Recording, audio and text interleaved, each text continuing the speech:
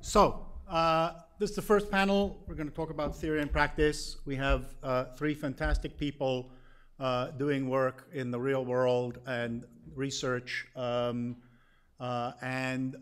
should, I think, Cass suggested that we go Eitan, Sharad, Gilad. Thank you, Sharad. It's not all Israelis on this panel of various forms in various connections. We're all set. And so I think we should just go ahead. Eitan, you want to start? Great.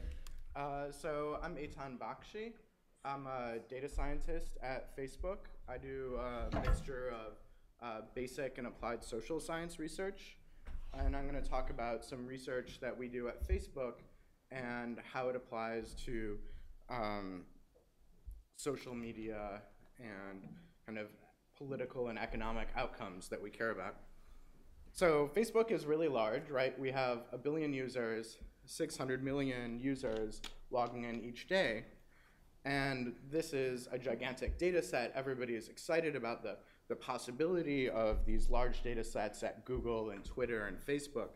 But what I think is most interesting is not necessarily the data set itself, the network, but the dynamics that take place and the fact that we can run these randomized trials to understand human behavior online and to be able to apply our understanding of human behavior to the design of these systems. So my research mostly focuses on social influence and information diffusion in networks. So I'm going to sort of start from there as a motivating factor in things. So if we think about social networks, and here's a little toy model where we might imagine people's networks to be comprised of strong ties, so people with whom you interact with very frequently, who are more similar to you, and weak ties, who you interact with infrequently. It turns out that when it comes to, oh, it's not getting to the webcast.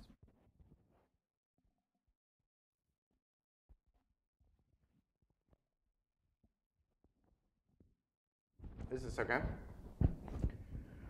So when it comes to getting new information, let's say about finding a job, this information comes from weak ties.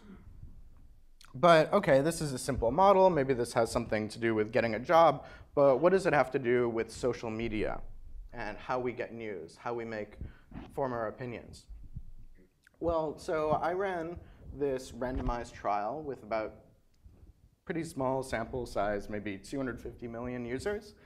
And what we find is that people who are strong ties, so those that interact with one another frequently or are clustered in the network, tend to share the same content, even if they don't see their friends sharing that content in the feed. And they also tend to click on the same content and share and reshare that content. Whereas their weak ties, with whom they interact with less frequently, in terms of one-on-one communication, sending them messages or being tagged in photos, are sharing information that's more diverse. The users would be very unlikely to share this information if they weren't exposed to it.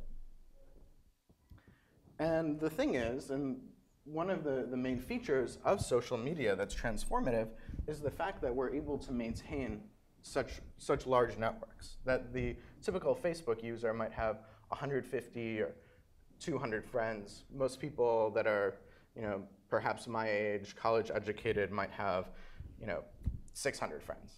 Very large networks. And so it turns out that even though these strong ties might be individually more influential, you're more likely to click on their content or reshare their content. There are so many more of these weak ties who have access to more diverse information or share more diverse information, that collectively these weak ties are more influential. Now, okay, these people could be sharing soft news or pictures of kittens and things like that. What does this really have to do with important things? Like exposure to political media or hard news.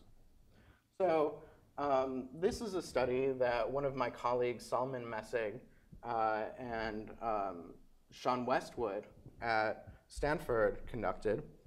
It's a lab experiment, or I guess it's a mechanical Turk experiment with about 900 users. And what they did is some subjects were randomly assigned to see articles from, let's say, Fox News or MSNBC. And what we find is that there's a lot of selective exposure. Liberals are less likely to click on conservative content and vice versa. But when they added these social cues, so in this case, these are not from their peers, but in general, it's just popularity information, a lot of this selective exposure disappears. And so these social cues have the potential to have a great deal of impact in terms of people's behavior. And it's not just behavior in terms of choosing to click on an article. These are real-world outcomes like voting. So some of my colleagues at Facebook and UCSD ran this randomized trial, and kind of in line with what we did in 2008. In 2010, they did this thing where at the top of everybody's screen, if you're a US user over the age of 18, we showed either this message, find your polling place, so linking users as to where to vote, and allowing users to declare that they voted, or doing the same thing, but with this additional social cues. So showing your peers who had said that they voted. And they found that, sure, people click on this I voted button more when we see these cues, but then since who votes is public, we're actually able to match that, and we found very substantial, very small effects, right? Like 0.39% probability increase of voting. But that translates to 1.2 million additional votes. And so this is an example of an experiment that, a randomized trial that I helped run this year, where in addition to this megaphone thing, this thing that appears at the top of your newsfeed, suggesting or encouraging the individual to vote, we also show messages in feed. So there's this sort of viral aspect, and we're hoping that by increasing these amounts of peer signals and making it sort of a more authentic peer signal, this resembles the kind of sharing behavior that users see in their newsfeed when people are sharing links and such. We're hoping to get even greater mobilization. So yeah, that's it. I think Facebook is a great place to learn about online behavior, and that information distribution through mediums like the news feed or the Twitter feed is a great way for people to learn about new things, and that the addition of social context can sort of nudge people into doing things that potentially more pro-social outcomes like voting. So, yep, thanks. So this.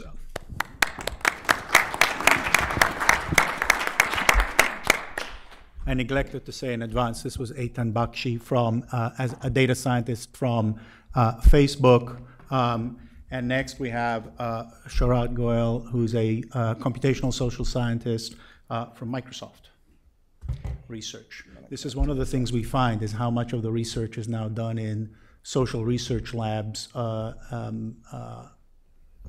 As somebody working a lot in the field and certainly doing some collaborative work now also with Gilad, the amount of fascinating work that's going on in the industrial labs is quite substantial.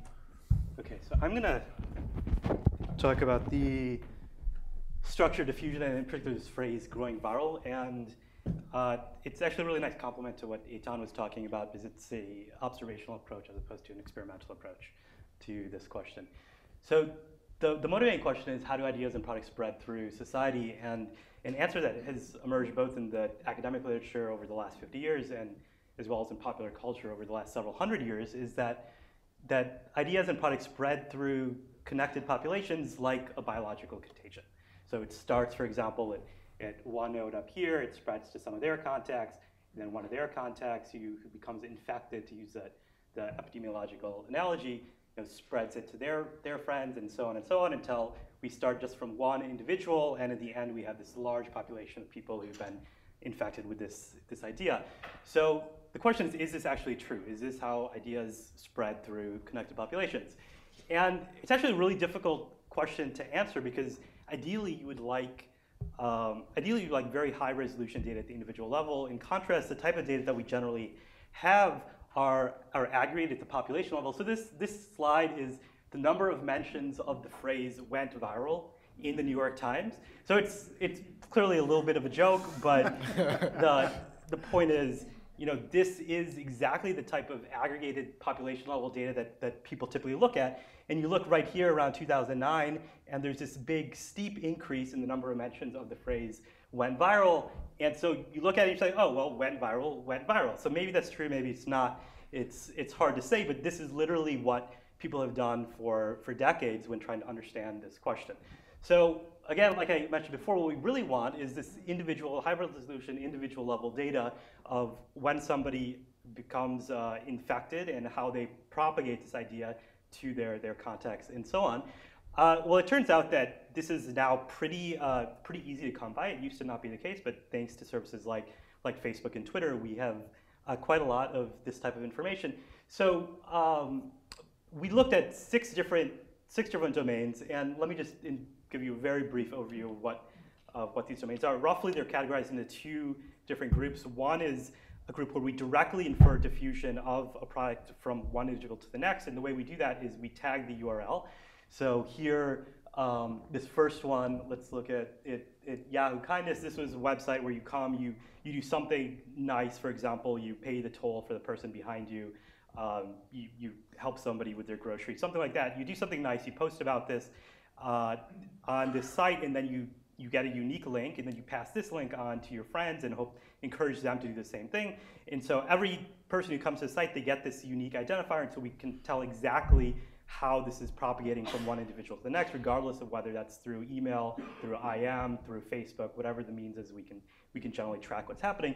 Then we have the second class of domains, for example, news stories and videos on Twitter, where we don't actually see explicit propagation of the product, but what we do see instead is adoption, a time series stamped of adoptions, where you see this person adopted the news story at this particular time, then their friends adopted it this other time. And we also get to see the network.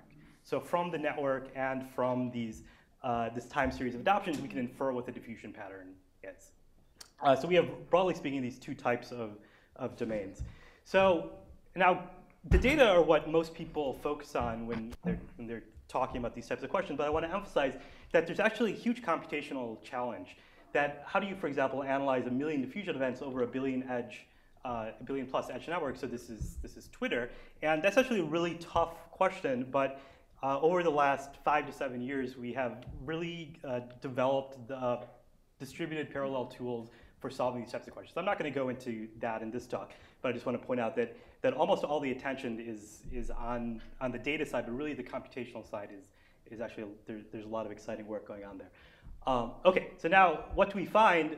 Remember, the hypothesis was that these things look viral, like a disease spreading through connected populations. So what do we actually find? We find this.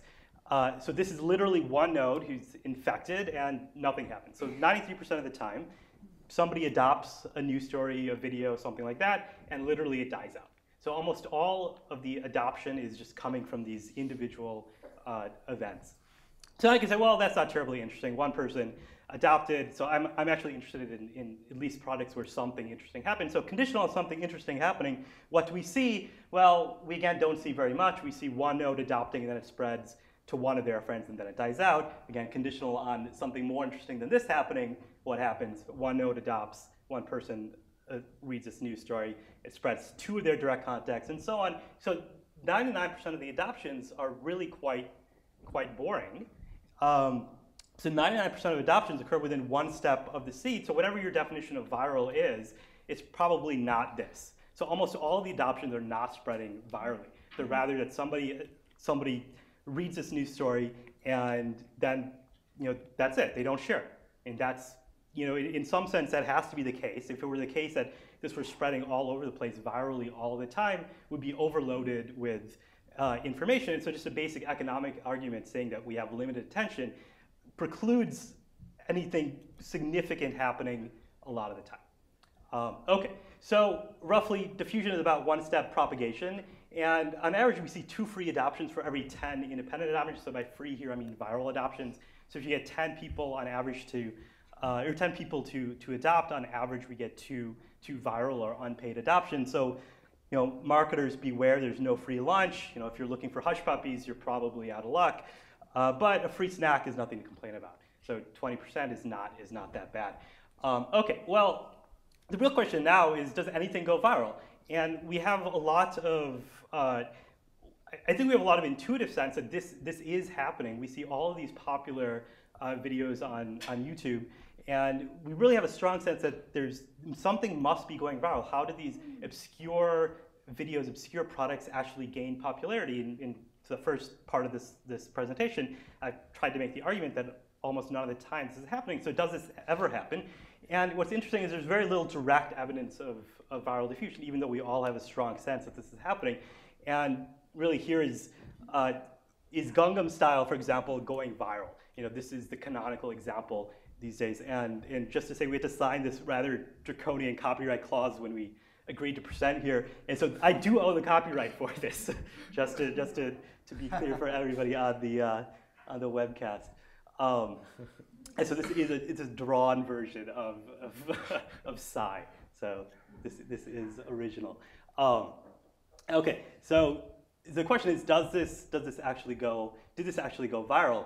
And now we immediately run into this question: what does going viral even mean? And there's lots of different ways to interpret this phrase. So the one that I'm going to focus on here is a structural definition of virality, where the 2 extreme examples are a broadcast version, where somebody adopts and then broadcasts it to a bunch of their neighbors. And here you can think of maybe a major news organization or a popular celebrity on Twitter. So that's one way in which information can spread, versus this alternative, which is much more akin to an epidemic-like biological spread of information, where it starts at one individual, spreads to their friends, and so on through many generations. So this is a structural distinction, and there are many other ways to think about virality. For example, it's innate contagiousness, which is one of the ways that epidemiologists often address this problem. But I'm going to focus on the structural definition of virality. So now, in the first part, I was talking about 1 million events roughly, which is large for social science standards. So now we're going to bump this up to 1 billion events, and why is that? Well, if things go viral, they're probably happening very rarely. We already know, again, just from this back-of-the-envelope calculation, that it can't be happening too often, or else we'd be inundated with information. So we're going to look at we're going to trace the diffusion of nearly every news story, video, photograph, and petition on Twitter for 12 months. So that's about 1 billion pieces of content. And we're going to look in this huge haystack for these possible needles of viral diffusion. So now, what do we find? Well, here are six samples. And this is a pretty amazing picture in my mind for several reasons. First, just looking at this one picture here, this is pretty viral. Whatever your definition of viral is, if it's a structural definition or whatnot, this is a viral event. There are thousands of adopters spreading over several generations, many generations, and it looks like no single individual is responsible for what's happening here, versus here, this is a pure broadcast. So we do find viral events, that's the first thing. The second is these are ordered by this definition of structural virality, which I didn't give you the formal definition in the interest of time, but these are ordered by that definition of structural virality, and so we can see that ordering does make sense. Again, whatever your intuitive notion of virality is, this roughly corresponds, I would claim, with that intuitive notion. So this is not a hand-selected ordering. This is our algorithmic ordering of virality. So our measure is capturing this. The third is that we see extreme diversity. So not only do we have these broadcasts and these viral extremes, but we see everything in between. And again, that's not obvious that exists. Even at the beginning of this talk, it was clear that this exists. It was clear that we could see broadcast diffusion. It wasn't clear that this existed. We had contenders. We had things like Gangnam Style, where this potentially could exist. But we didn't know for sure that this existed. And even more surprising to me is that we certainly didn't know this middle continuum actually existed. So we see we see a very smooth transition from broadcast to viral. And then finally, below each of these plots, this is probably a little bit hard to see in the audience, but these are these cumulative adoption plots analogous to the went viral plot in the New York Times that I showed earlier. And I'm not sure if you can see it, but roughly all of these exhibit the exact same rapid increase in number of adoptions, and then it just levels off while it saturates the population. And the point is that this is exactly how people have attempted to quantify virality in the past using these types of plots, and they're all roughly the same. And so these plots are missing this huge structural diversity that we see in events.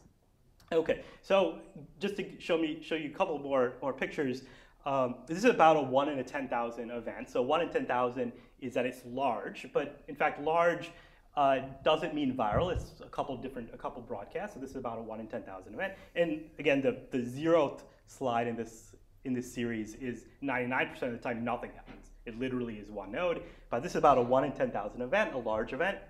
This is about a 1 in 100,000 event, where it's pretty big, but it's also multi-generational, pretty viral. And now here's a 1 in a million event, where it's large and actually viral unambiguously by any definition.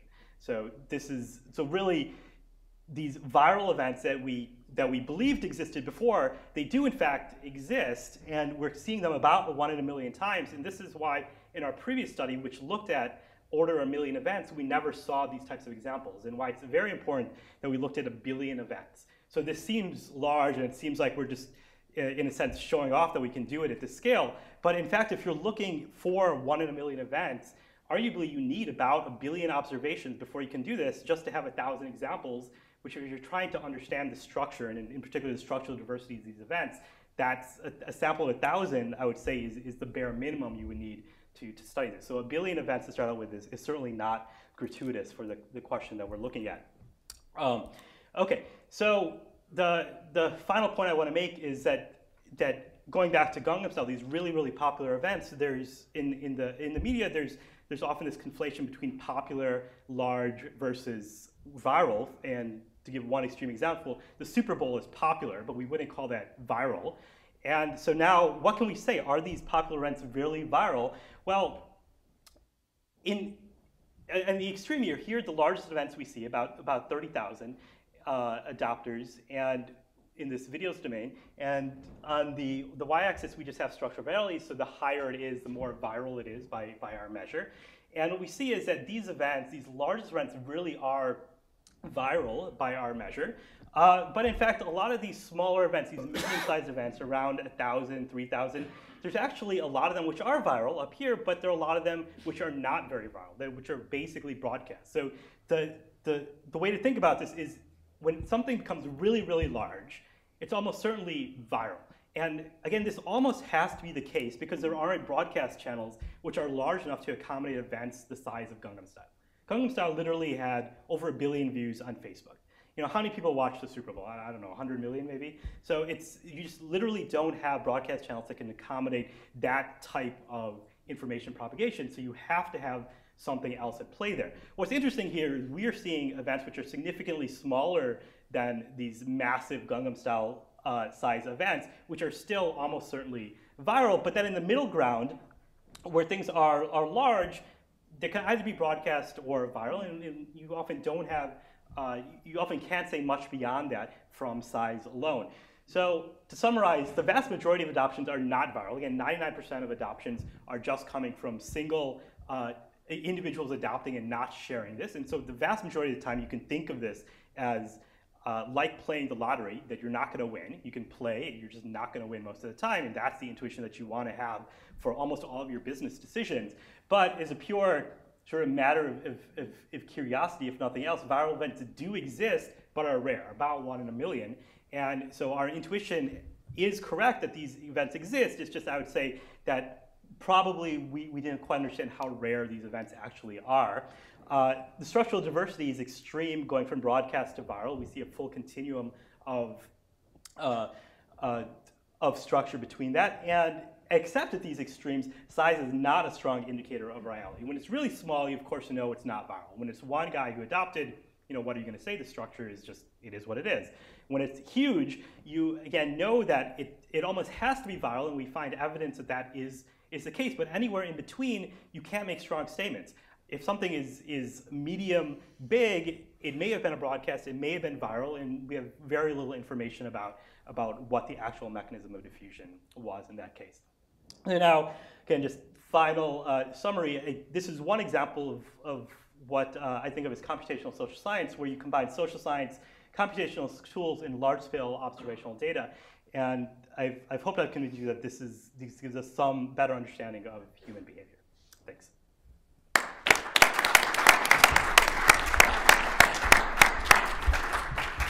Great, thank you. And last of these three is Gilad Lotan, who's VP of Research and Development at Socialflow, working a lot on Twitter, and looking forward to hearing. All right. I'm just going to sit here and do this real fast. So I'm Gilad. I'm a data scientist at a New York City startup called Socialflow. We're much, much, much smaller than these guys, but we also have sort of a small research crew that does a lot of data analysis, and we try to look at many of these types of information diffusion problems, and we do a lot of audience modeling. So we work very closely with both Twitter and Facebook. We consume something that's called the Twitter Firehose, so any publicly posted update to Twitter comes through our systems. And I want to start actually by telling you a little story. So I recently moved to a bigger apartment in New York City. I know it's pretty great. And I finally have enough space to have a piano. So what did I do? Like all of us would do, I go online, go to Google, and look for upright pianos. I want a used one.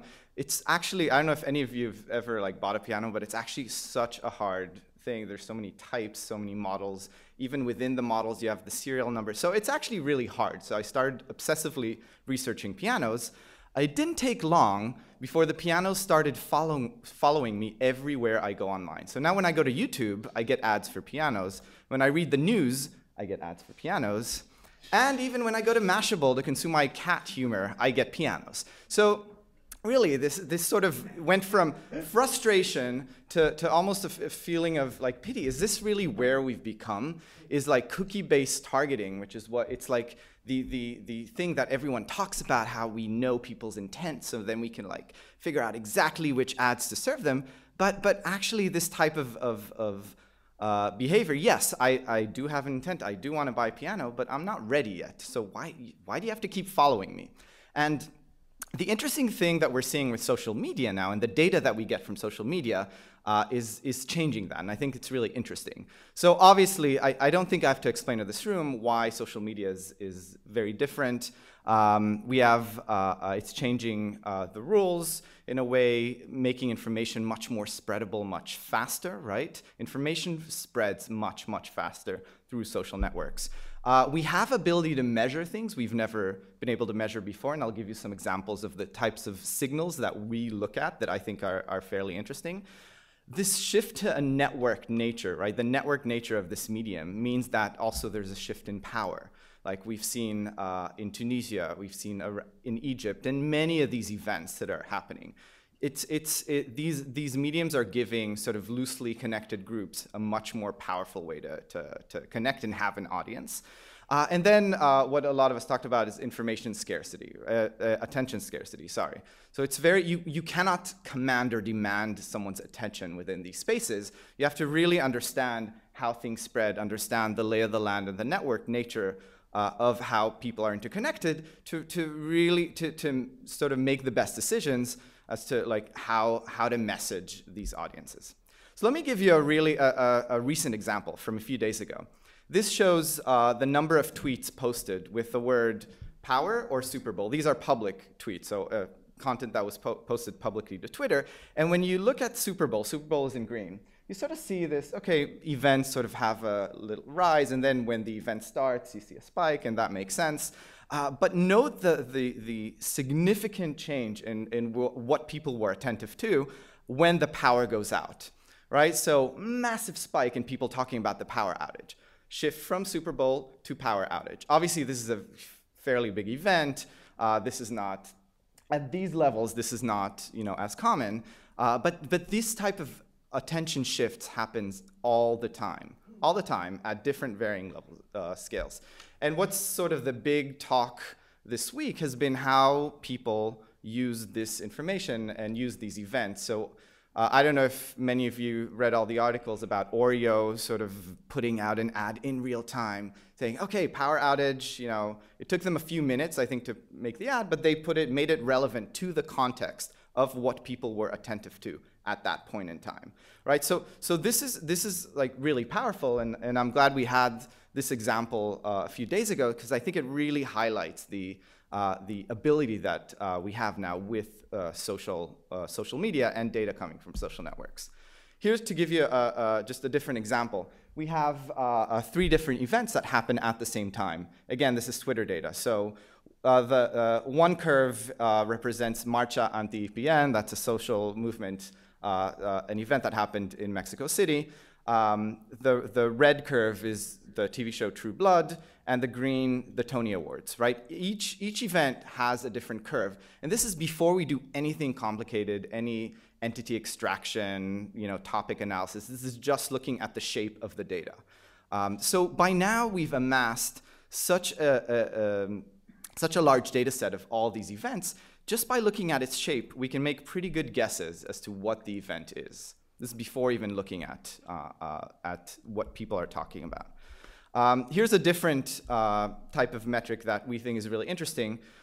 So this maps out audience activity, right? People who follow Pepsi versus people who follow the AP versus people who follow Al Jazeera English have very different activity curve. Al Jazeera is much wider because geographically the audience is sort of distributed widely around the world, versus Pepsi and the AP, it's sort of much more North America. And notice these spikes that happen. So when Pepsi puts out a promotion, their audience rises in participation. When breaking news happens, so in this case it's Whitney Houston's death announced, everything spikes. So a lot of what we do is by understanding what the norm is for an audience, for an event, and by measuring the difference from the norm, or how things deviate from the norm, we can actually try to get at the effect that the real world event had on a group of people, an audience. To give you another example, this is sort of looking at the network nature of this medium. This is an example of an analysis we ran on the Coney 2012 video that went viral, I'll say quote unquote viral, last year. And the interesting story about this is before Gangnam Style. So this was the most viral piece of content we'd ever seen. Within a few days, 100 million views. Like, that's massive. And I think that the big story was in the media that, oh, this video was put on YouTube, passed on through Facebook and Twitter, and what you passed on through people and really went viral. But when you actually look at the structure of the network of people who initially posted the video, you get you sort of see these patterns, these very distinct clusters emerge within this group. So when you actually dive into these groups, and this plot represents the first 20,000 people who posted the video to Twitter and how they're interconnected, and then clustered by that. So groups that are dense here are groups that are very much interconnected. And when you dive into these segments, you sort of see that they're clustered by geography. So there's 2 dense groups in Pittsburgh, one in Oklahoma City, one in Noblesville, Indiana.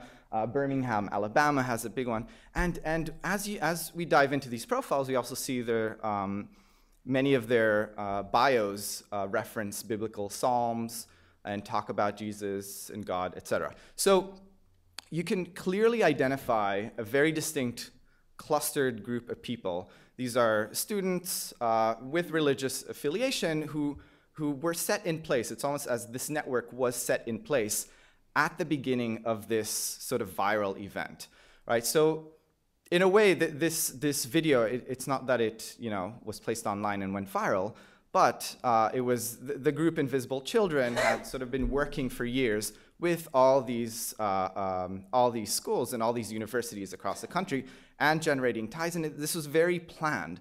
I mean, there was there was sort of a message sent out to all of them saying, 9 a.m. this day, use this hashtag, post this video, and everyone posted at the same time. So it's sort of a really great example of leveraging the power of these networked mediums, where when you light up different parts of the network at the same time, there's much more likelihood that something will be spreadable or spread because it trends locally in all these different regions. It's just a different way that we measured the effect of this video.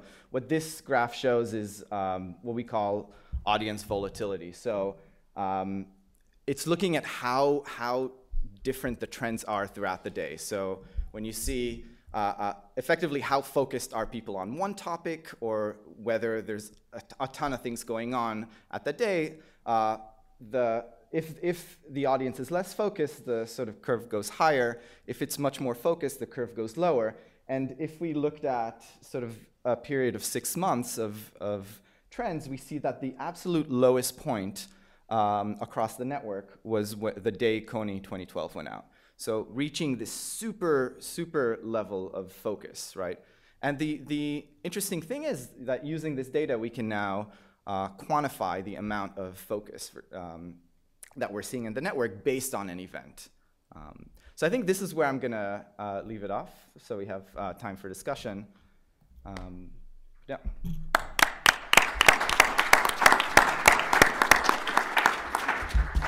Well, great, thanks. 3 fascinating presentations. I'm supposed to take a few minutes to just say a few words about these and connect it a little bit to the work we're doing here, and then we'll have about 15 minutes or so for Q&A. So actually, the presentations present beautifully some of the core aspects of computational social science as we're also seeing it here, and also begin to raise the normative questions we need to ask in this context. So let's start with the promise of computational social science in the behavioral context. And the first is this use of large-scale observational data to understand how people behave beyond their self-interest, or how people behave pro-socially, or how people behave effectively. So on the side of using large-scale observational data and thinking of its relationship to experiments, one of the pieces of work that's useful for thinking about this that Mako Hill and Aaron Shaw have done here in the cooperation group with me has been looking at barn stars in Wikipedia, whether or not if you give a barn star, contribution rises or falls. And essentially what the present allows us is to have every single edit by every single editor throughout the whole history of Wikipedia connected to whether or not they received the barn star or gave a barn star, and who gave it to them and who they co-edited with, etc. So you actually get a full picture. And this gives us this last summer in the American Sociological Association, we had an interesting panel in which one presentation was somebody who had done an experiment of just handing out barn stars. And lo and behold, as surprises, people who got barn stars increased participation. Easy, simple, not true. Not true in the sense that when we actually have all of the data on every single barn star given to every single person with all of their editing history, almost everybody declines after a barn star because they get it at the peak of activity. But more interestingly, there are 2 completely different kinds of people. There are signalers who put the barn star on their personal page. And there are non-signalers who just basically, they don't ignore it, it's there, they've edited the page, but that's not what they're trying to use. The effect is positive for those who are signalers and basically not there for people who aren't. That's what the realism of the observational, the completeness of the observational data gives us, a certain kind of realism that allows us to really challenge. But the experiments also, but the other thing, that was method, but the substance is that people are diverse. People are quite different from each other. Social signalers will respond in one way, others in another way. So for example, in the experiments, Eitan, that you were describing about how you frame in terms of how realistic the social structure is of saying, I voted, the next step, of course, is saying some people would respond more like this and others like that, and the profile changes. Then there's the question of the cleanliness of the experiments. Here, I think one of the fascinating things, what Jérôme is now working on here, and if you want to talk to him about it later, it's worthwhile, is basically what we have is over about 900 Wikipedians who run through a standard online set of standard behavioral experiments of trust and public goods games, etc., measuring prosociality, but alongside their full editing history in an actual prosocial setting, and allowing us to actually calibrate between reality and experimentation. And so one of the things that's very powerful is the relative ease and inexpensiveness of online experimentation relative to the physical lab down the street. And the other is the connection between real-world individual behavior and clean experimental behavior that's giving us tremendous insights, in this case, on the relative role and limitations of reciprocity and social signaling at the individual level. And then there's just sheer scale. Just sheer scale. If you have a 1 in a million phenomenon that's significant, you need 1 billion instances. You can't get that except when you have this full record of actual lived experience throughout in reality.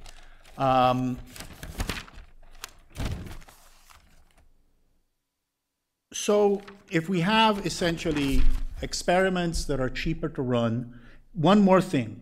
The thing you can do, and that's connected specifically to the experiment, the first of the experiments you were describing.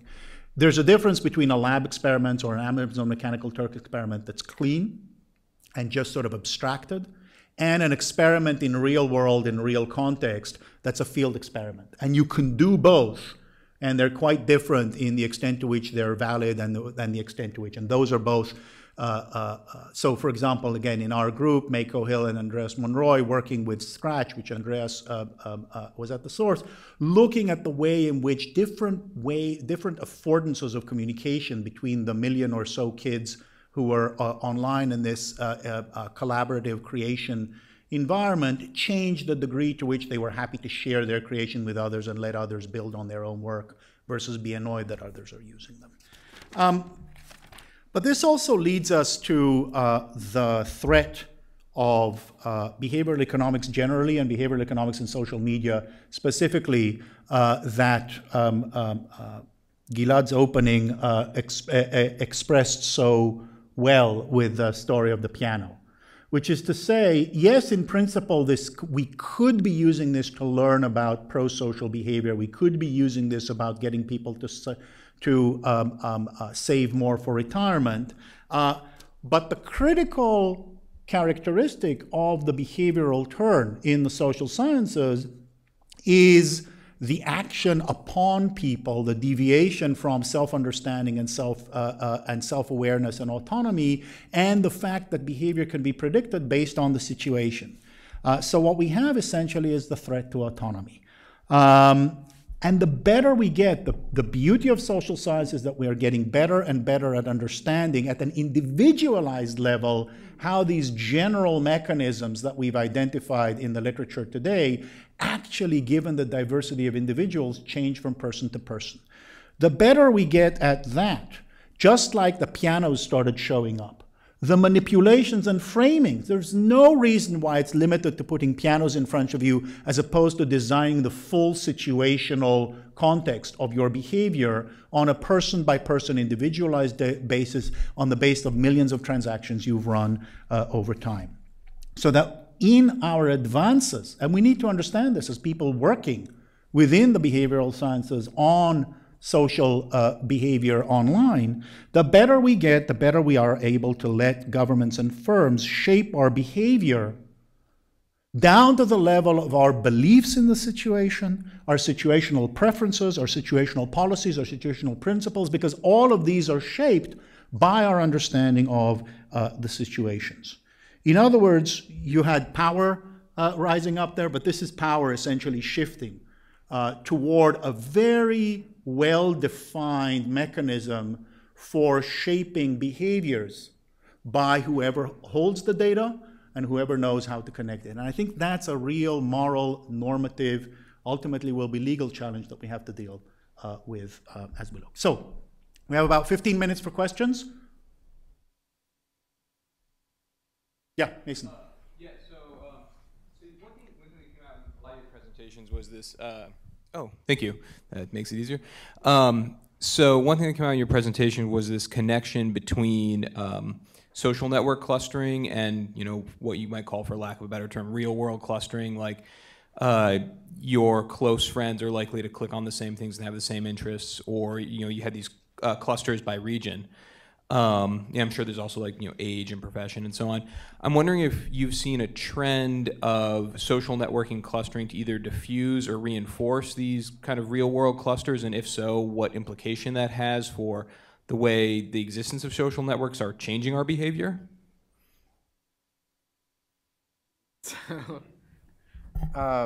So what are some particular examples of clusters that social media might influence? Oh, well, I'm talking to you. So, or what did you have in mind, I should say? So these ideas. So you have social network clustering that reflects, particular cities or regions. You probably also have clusters that reflect particular professions and schools. And I was wondering if those clusters are getting more diffuse, or if they're getting, or if those clusters are getting reinforced as adoption of social networking goes.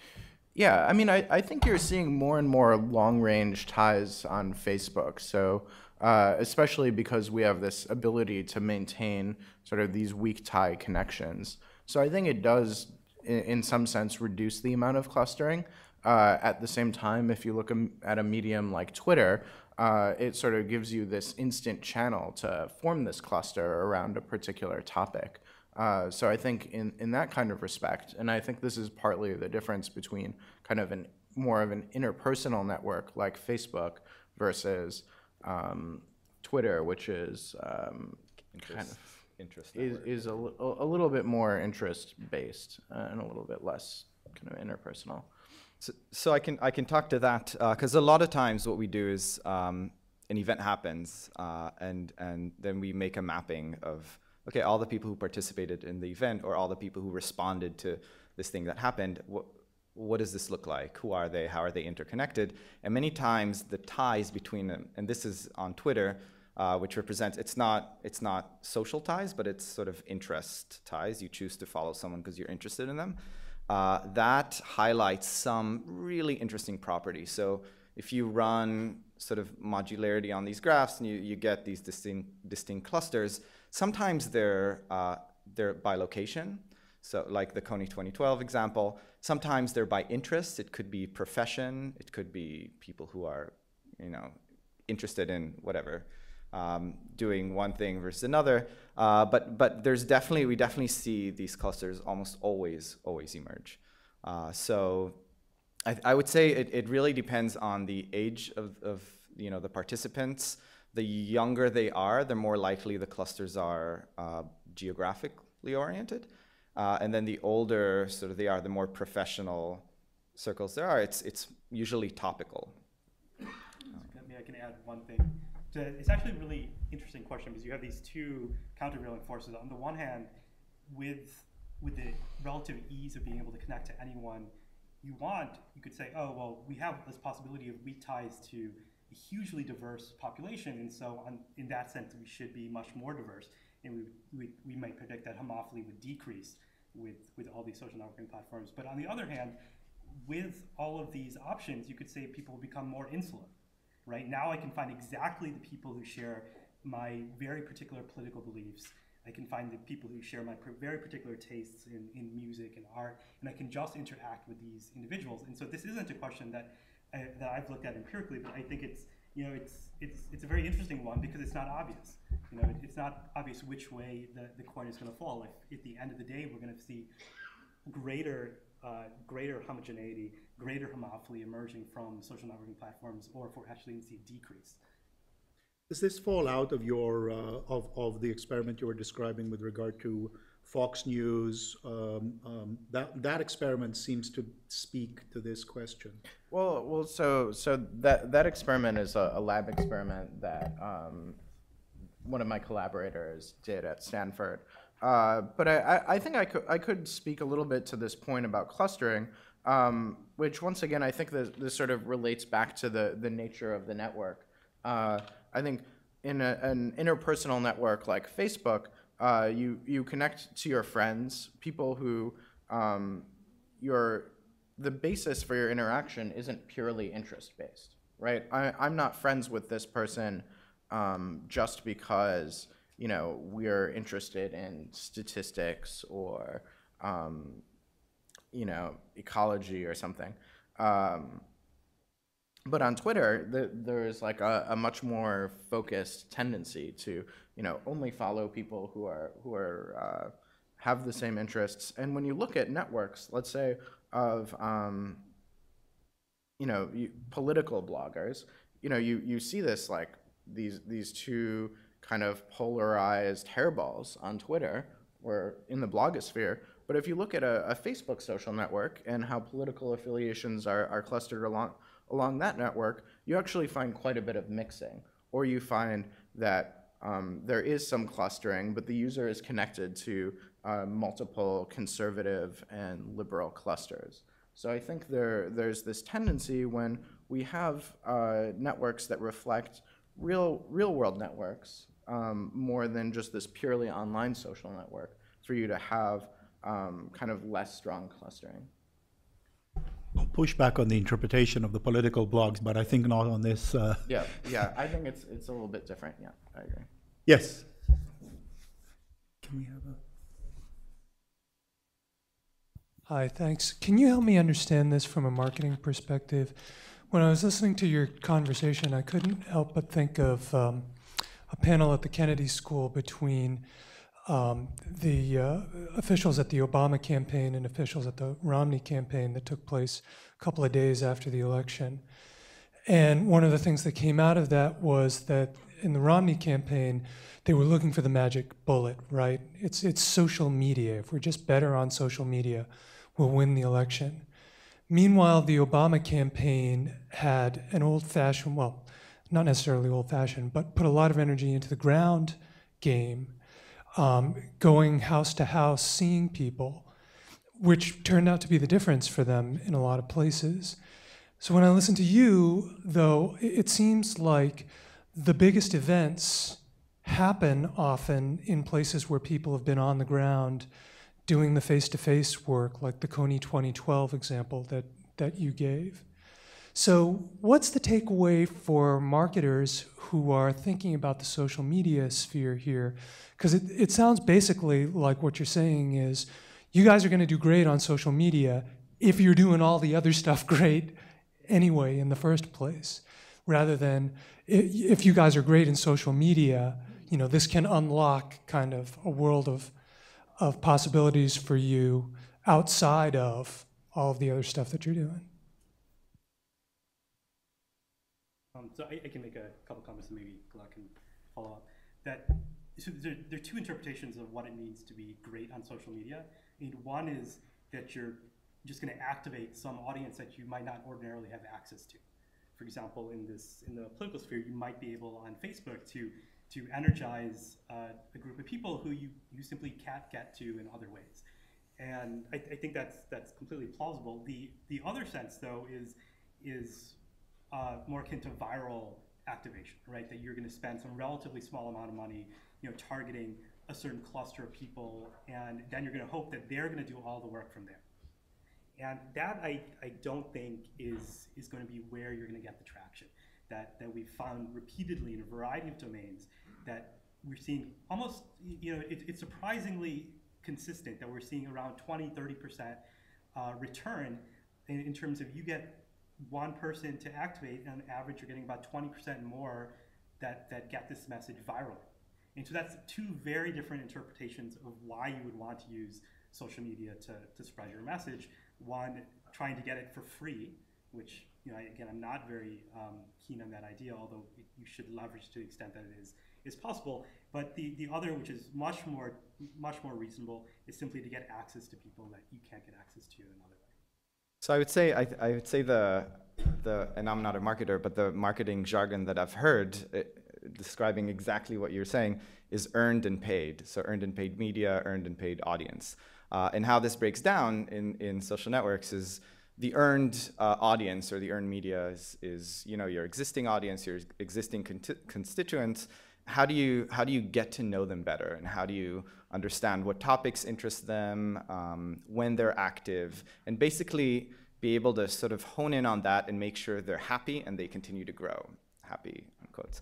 On the other side, we have the paid audience and media side, where by sort of understanding maybe a network of people or folks who are outside of your existing network or existing audience, but really getting to know what they're interested in, what they talk about, where they hang out, where they, literally where you can put ads or which doors you can knock on to go outside this network, and effectively like pay for these spaces.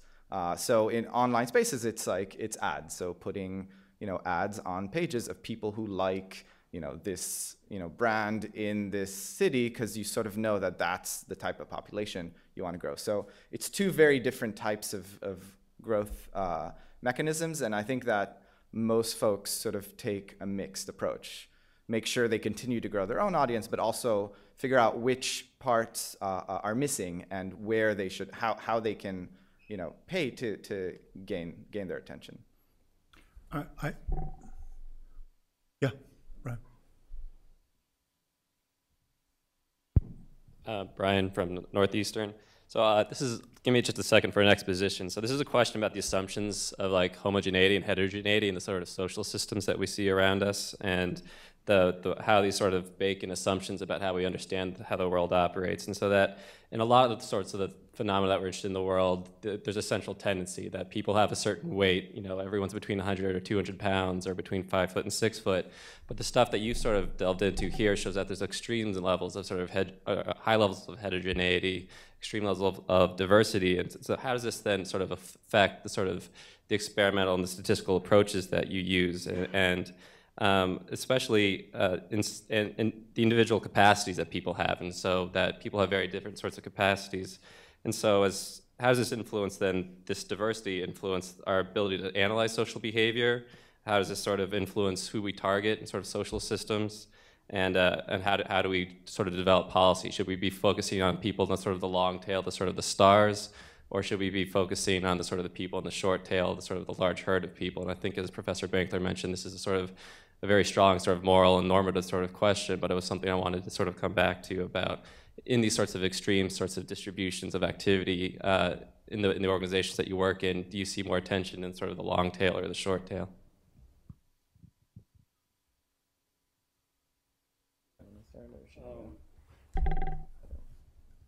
Yeah, so it's a big question. On one hand, it certainly affects the statistical analysis, right? If you think of things as being normally distributed, which is what a lot of analyses do, then the types of events that I was showing, for example, these are Six Sigma events. You wouldn't see them, and your models are all going to break down, and it's the wrong framework. But in a variety of domains, we're now used to dealing with these heavy-tailed distributions, and it really changes the way that you're going to do inference. It changes the size of the samples that you need to look at. Again, just tying it back to what I presented, it's if you were to do an ordinary example or an ordinary analysis, you would just say viral events don't exist, right? You look at 1 million events, you don't see anything.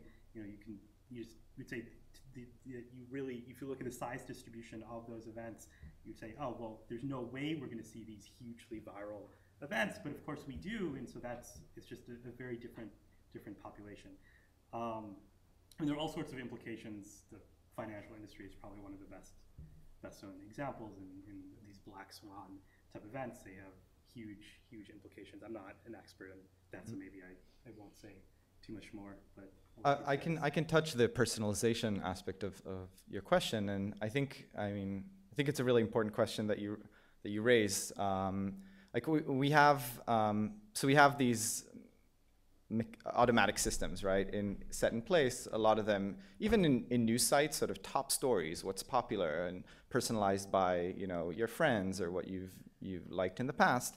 And the question is, like, a lot of these systems, these automated systems, like here's an example: Twitter's trending topics, right, tells you, okay, what's trending within your region. There's certain algorithms that are pretty commonly used to figure out what is a trend? What is the top thing? And it's these decisions of which algorithms we use is mostly sort of done within, you know, a group of data scientists trying to like help the product have this feature, and there aren't as many processes set in place to figure out what are the implications on what types of content, because of these algorithmic choices, what types of content people see or not see. To be more specific, I'll give you an example of Occupy Wall Street. When it really took off in New York City, that term, Occupy Wall Street, trended everywhere around the world, never in New York City, because of the type of algorithm that trends use. It sort of promotes novel or content that spikes, like Kim Kardashian's wedding, but doesn't, things that sort of slowly grow, like Occupy, will never actually reach trends. So what are these implications of these personalized sort of algorithms that we use in these spaces, and how do we optimize for like an informed public rather than traffic? And I don't know the answer to that. So yeah, I mean, maybe I could sort of speak to dealing with crazy distributions, or kind of how do we deal with heterogeneity. So I think when you first start out like at an internet company, I think when I was like first doing research at Yahoo in Sharad's lab, and you know, any sort of intern data scientist at Facebook, you'll always see these power law plots or things that look like log normal distributions that might actually be normally distributed when you log transform them. So that's often like a simple fix, especially if you're just doing like regression. But you really have to be sensitive toward these things, and you know, it often makes sense to condition on some of these variables and do breakdowns. And I definitely find in most of my analyses that there is heterogeneity of treatment effects, and that's a really important thing to account for. And this is another reason why I think randomization is good, and a major problem that you could have in observational analysis. So if we were to just look at, you know, if we were to condition on, you know, how many stars somebody received, you're then, you know, this is a collider variable, and like then, you know, it's not really clear what's causing what. Whereas if you have randomization, then we can look at certain subpopulations and sort of see how the treatment differentially affects certain types of individuals. So individuation resists aggregation, but resistance is futile. We've reached the end of our time. Thanks very much to our panelists.